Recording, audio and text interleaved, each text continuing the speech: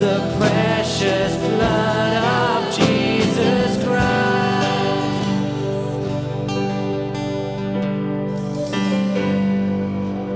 Bear your cross as you wait for the crown. Tell the world of the treasure you found. Father, we thank you, Lord, that your unfailing love, Lord, means that your arms are open wide always, Lord. For the first time, Lord, when a sinner turns from his sin, for that first time, Lord, your arms are open wide. And for us, Father, who have walked with you, Lord, and we fall, you are faithful and just to forgive us when we come before you. So, Lord, as we come to your word, Father, we pray, speak straight to our spirits, we pray, that we can act upon this for your glory, Lord. Amen. Amen. Please take your seats. Good morning, everybody. Really good to see you this morning. It's good to worship God together with such powerful singing and playing. It's fantastic, guys. Really good. All right, next week, I'm not here next week. And so we have a visiting speaker, a young guy from Waterfront Church. The week after, we also have a visiting speaker who's an old friend of mine, actually. He was my Greek lecturer when I was in Bible college. He's a fantastic guy. One of the greatest theological brains I've come across. Incredible knowledge of Scripture. He was on the teaching staff of All Souls Langham Place for a long time, which is a huge church in London. And he's about to start a church plant in a big development area on the corner of Oxford Street and Tottenham Court Road. So he'll be here in 2 weeks. That'll be... But he's got this incredible ability to be really, really intelligent and to pour out some incredible thoughts, but to do it in kind of a really down-to-earth and a funny way. So he's excellent. Just to give you an idea of how intelligent this guy is, when I was in Bible college, I was 22, and I think he was 24. He was the next youngest person in the Bible college, and he was my lecturer. And while I was there, he got a phone call from another college principal called Dr. Peter Masters to ask him, because he'd heard about Paul, to ask him if he'd come and lecture in Hebrew at his Bible college. He didn't have one. And so it was a phone call, and Paul says on the other side, so when would you want me to start? And Peter Masters says, in 6 weeks. And so Paul's thinking about it in his mind now, not verbalizing over the phone. He's thinking in his mind, can I learn Hebrew in 6 weeks? Okay? And that's how it went. So yeah, he's something to look forward to in a couple of weeks' time. Great guy, really good friend, brilliant guy, very humble as well. All right, this morning I'm going to begin a little sort of another mini 3-part series. It's just been on my mind that the gospel is really important and that we need to get it really clear in our heads as a framework for all of life. And so I think in church we can get caught up with doing lots of different things and teaching on lots of different subjects, and it's really important. But if we haven't got a very clear framework of the gospel, then we really don't see what life is all about, and we really don't see people as God sees people, and we really don't see what the main thing is. So I wanted to do that over 3 sermons. So I've called this little sermon series The Essential 3. Nice little image should be coming up at some point. And this morning, we're going to be looking at the problem. So the first one is going to be the problem. Second one is going to be the solution or the answer. And the third one is going to be the final destination. We're looking at a particular verse this morning, which is Romans chapter 6 and verse 23. So if you have a Bible with you, it's Romans chapter 6 and verse 23. Very famous verse. It's often one of those verses you might see in a sports stadium and someone's holding it up. Romans 6:23. It says this, the wages of sin is death, but the gift of God is eternal life in Christ Jesus our Lord. I don't know if you can see in that sentence there. It's a sentence of contrasting parallel statements. There are 2 roads that everybody can take in life and that everybody will take in life. 2 directions, 2 approaches to life, which will end in one of 2 destinations. And that's what we have in this statement here. The wages of sin is death. Wages is what you get given for work that you do. It's what you earn. Whereas a gift is something that you were given without having earned it or deserved it. It's something that is free for the one who receives the gift. So you see the difference between working, wages, getting something, a gift being given freely. So let's unpick this statement a little bit. So the wages of sin.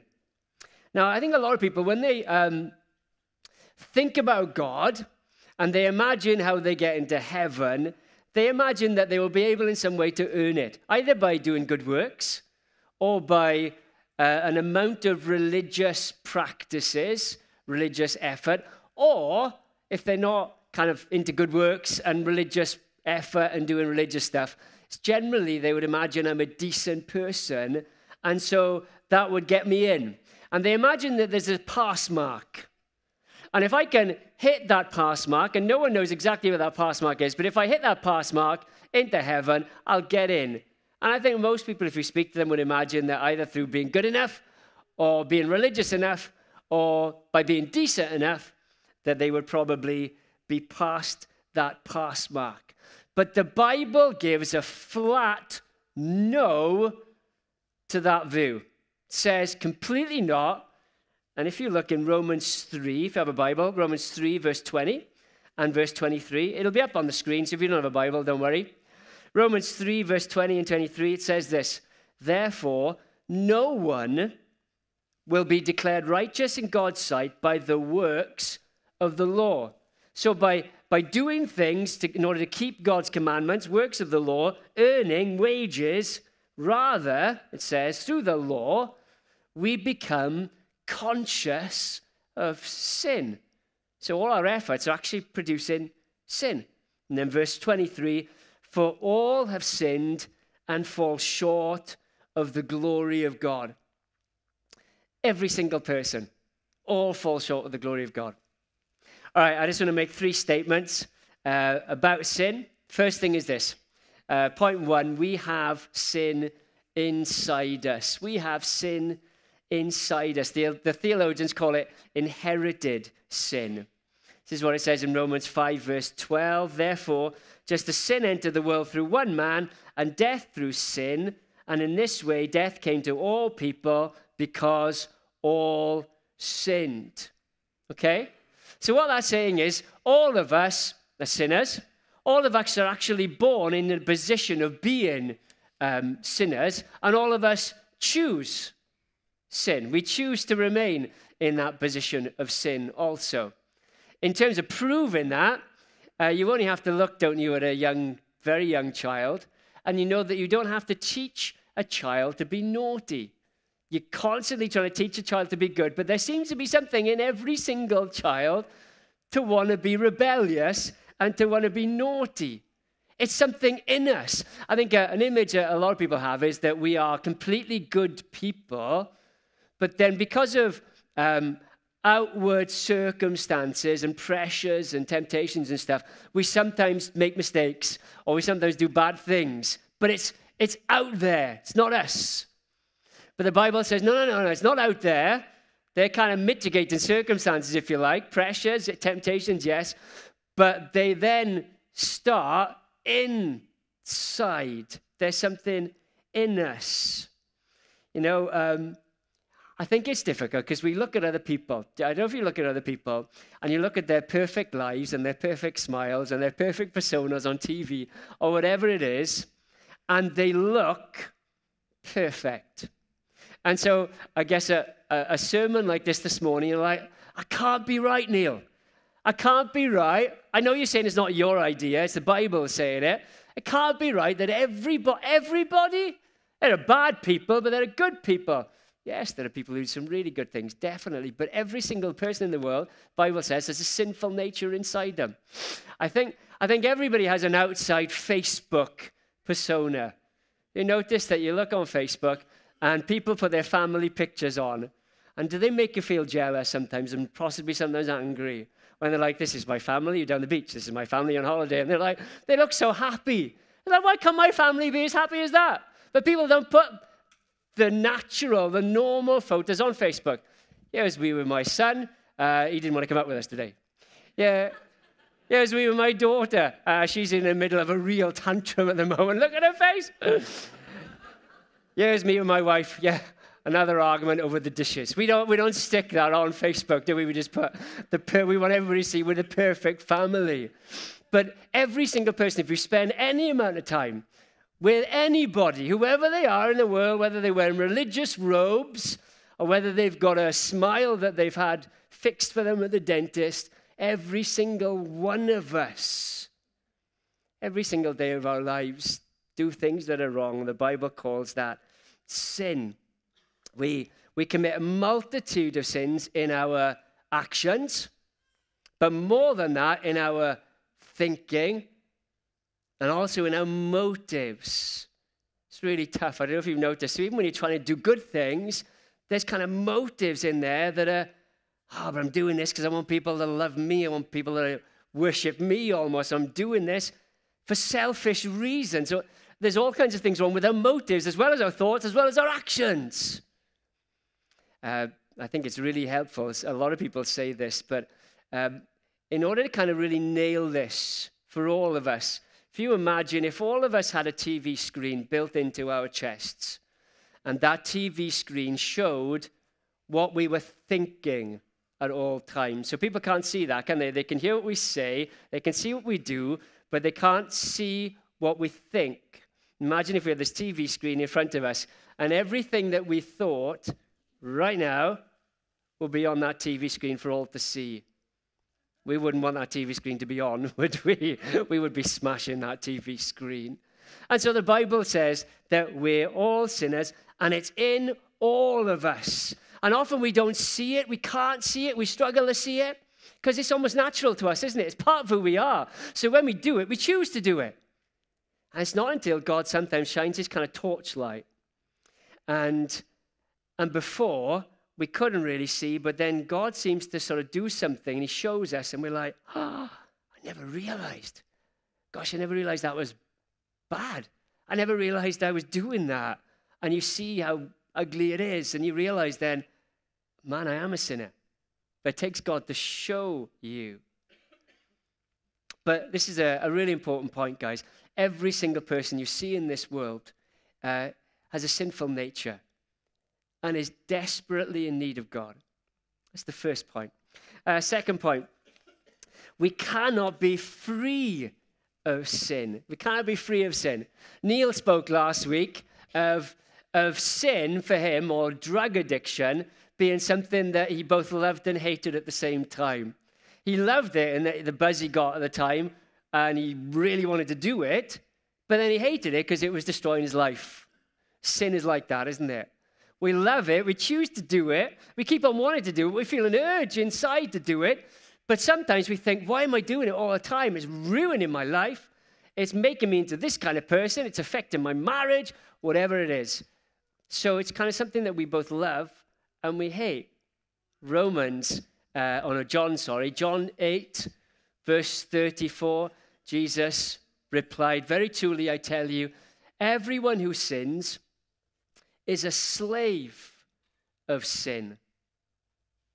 We would love to think that we're completely in control all the time. And what we decide, what we choose, we do.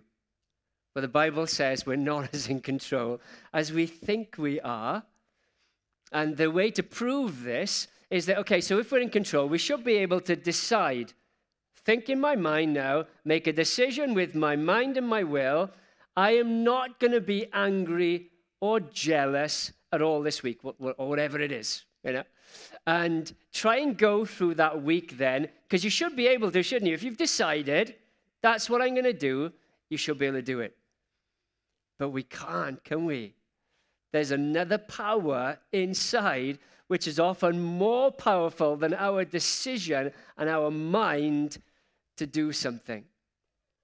Let me give you a little story. I think I've said this story before. Forgive me if you remember it. It's the story of the scorpion and the toad. Okay? And the scorpion one day goes up to the toad. at one side of this river and says to the toad, Mr. Toad, I'd like to get across to the other side of the river, but I can't swim.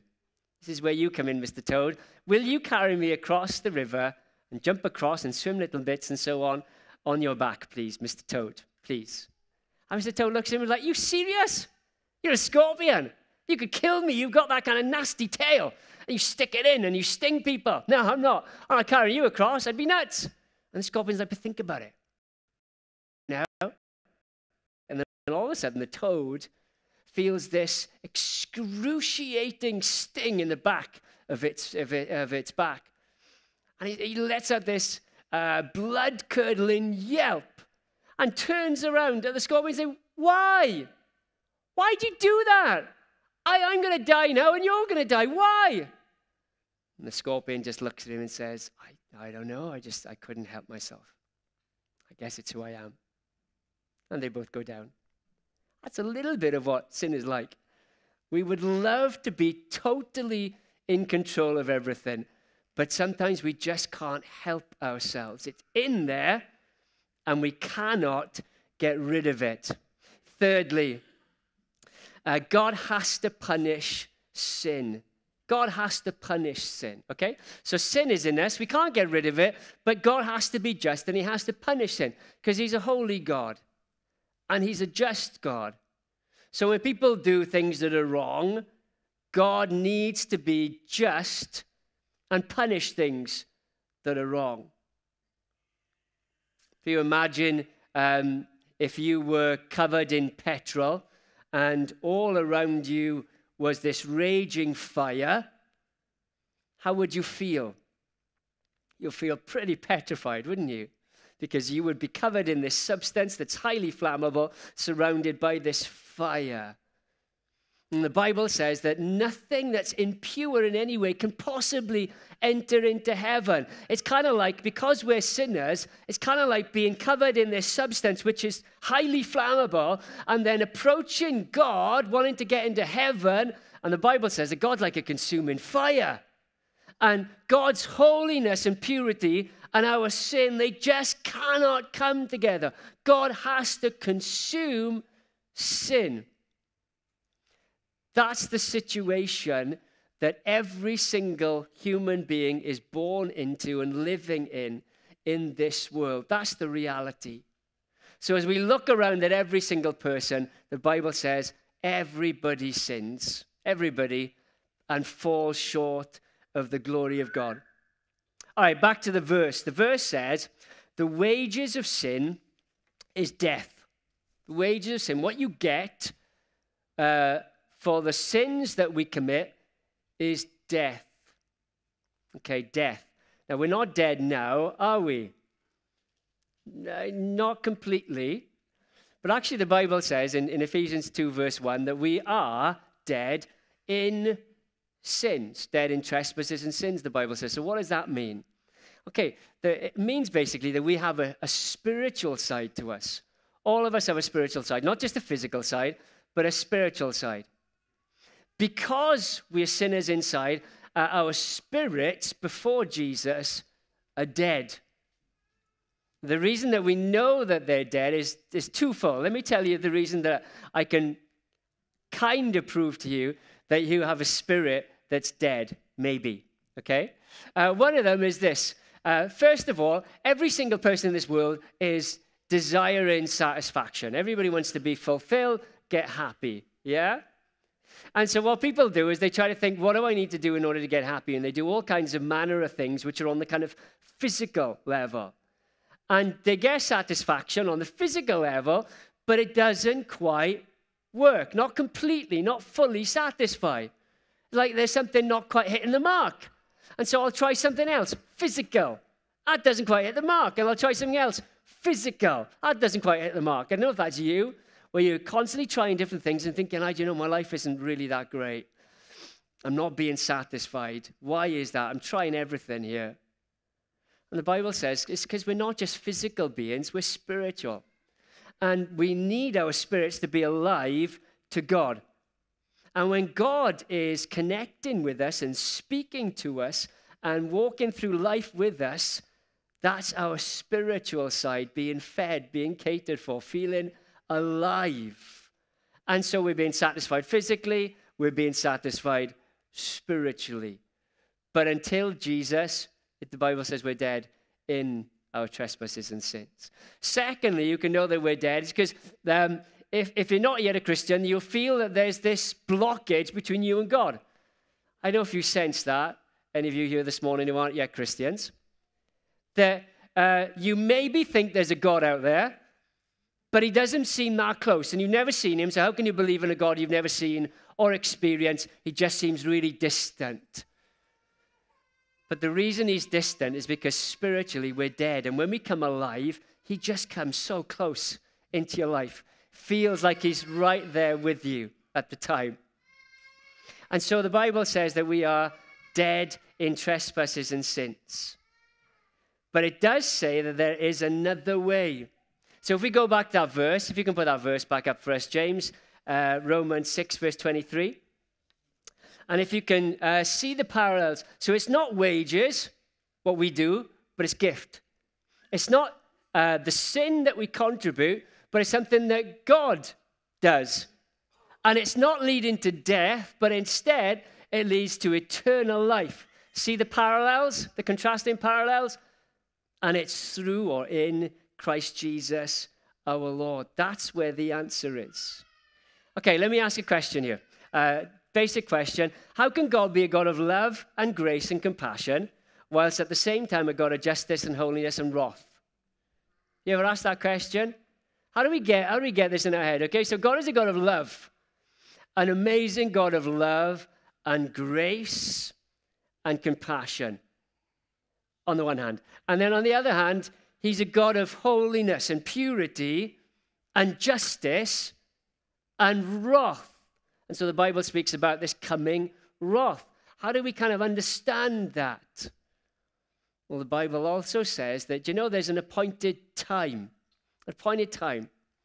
And that time will be after death when God will judge. Okay? And at that point, well, God will be just, and God will be holy, and God will be wrathful. At that point, we'll experience that. But until then, God holds back his justice for that appointed time, and he says, he's patient with all of us. Not wanting any to perish, but all to come to repentance.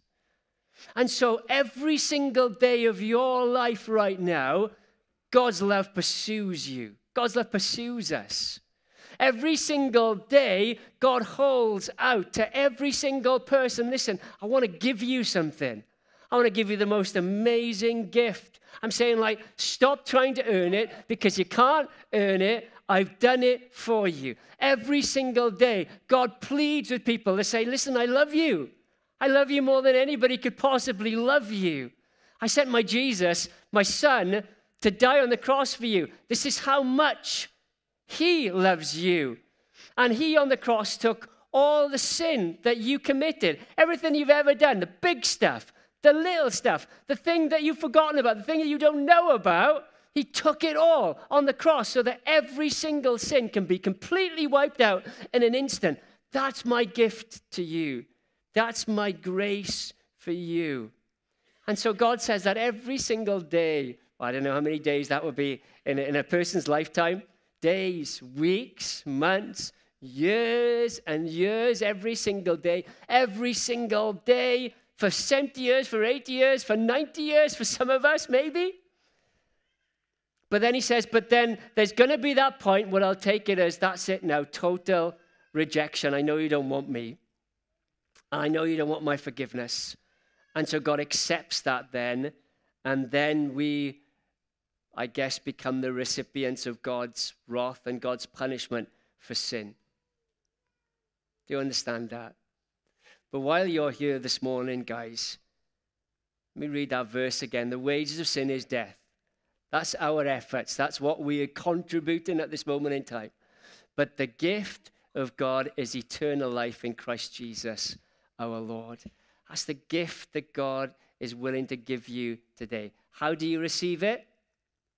It's as simple as ABC. As simple as ABC. First of all, admit that you are a sinner. That's what you need to do. In order to know Jesus as Savior, you have to admit that you are a sinner needing a Savior. So come to Jesus and just say, I know I've done wrong things. I am a sinner. B, believe that Jesus can save you. Believe that he died to save you from all your sins. He'll take away it all. Just believe that. C, commit your life to God. Bring it to God. Say, I'm not going to live my life my way anymore. Right now, I'm ready to commit to living for you, God. Are you ready for that now? Are you ready to know forgiveness? Are you ready to accept Jesus? Are you ready to commit your life to living for God? If so, you can pray right now and become a Christian. And we're going to do that. Just pray together. Father, we want to come to you. And for those who are here this morning who aren't yet Christians, God, we want to be able to say to you now that we admit that we are sinners, God. Can think of so many things that we've done that are wrong. But we believe that Jesus has died to take away all our sin. And we want to accept him as Savior.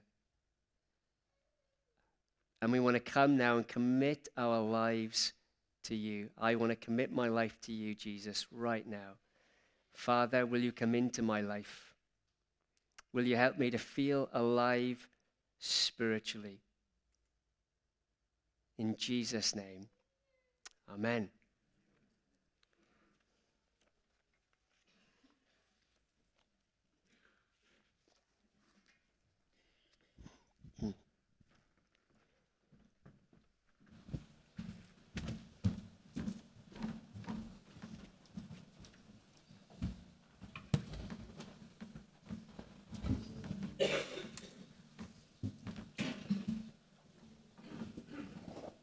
Should we stand together?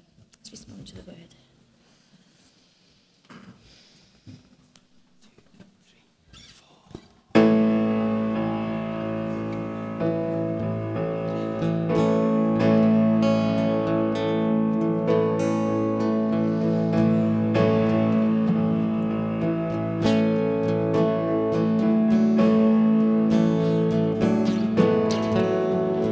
When peace like a river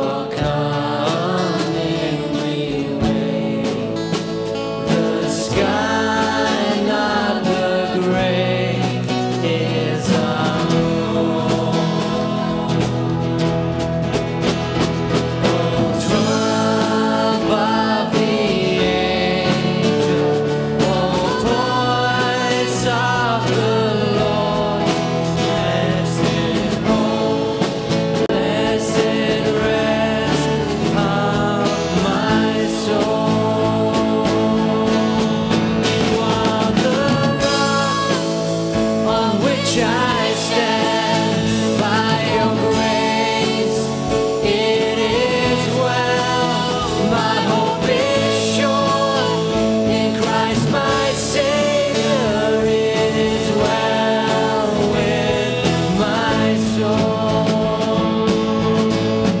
You are the rock on which I stand, by your grace, it is well. My hope is sure in Christ my Savior. It is well with my soul.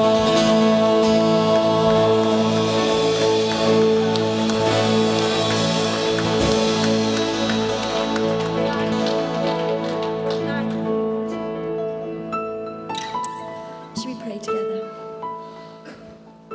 Father, thank you for the marvelous things, Lord, you have done today, that you have come by your presence, Lord, that you have lifted, Lord, that you've empowered today, Father, that you've lifted our heads today. We thank you, Lord, for the love that you have revealed to us this day, Lord, and we thank you that the love that we share with each other, Lord, as your body in this place. Lord, we pray the words that have been spoken into our souls today, that have been sown in, Lord, watch over them, Lord, and protect them, Lord.